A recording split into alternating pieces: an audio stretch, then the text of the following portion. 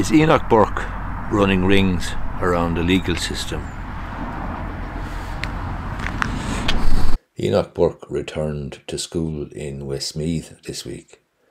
A question that has been repeatedly asked on social media and elsewhere since his return to Wilson's Hospital School after the Christmas holidays is, why is he not being sent back to jail for breach of a High Court order? Is the law being shown to be an ass, a toothless dragon? Is Burke running rings around the judiciary and the legal system in the country? These are some of the questions I have seen being posed online on Twitter, Facebook, YouTube and elsewhere. It is open to the school to go back again to the High Court to ask the court to have him imprisoned in Mountjoy Jail, but they have not yet done so. I have no inside knowledge in this matter, none whatsoever. But I suspect what the school wants to do is to proceed with the disciplinary meeting on the 19th of January next. This cannot happen if he is in Mountjoy, although strictly speaking it could probably proceed in his absence.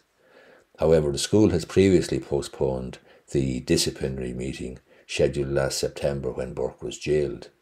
So it seems the employer has decided it will adhere to the disciplinary process in the school with Mr. Burke in attendance, or at least at liberty to attend.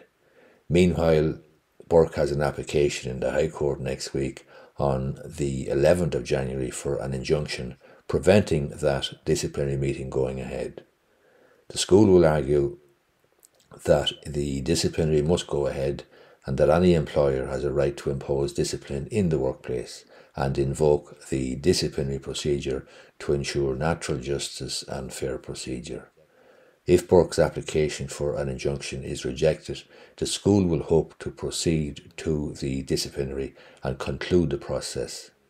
That is assuming, of course, that Burke does not attempt to appeal any such decision from the High Court.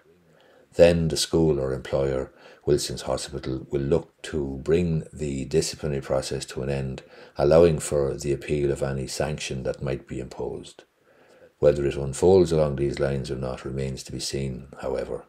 Expecting further twists and turns in the saga would not be an unreasonable expectation. But this spectacle will end, at least in this venue, sooner or later.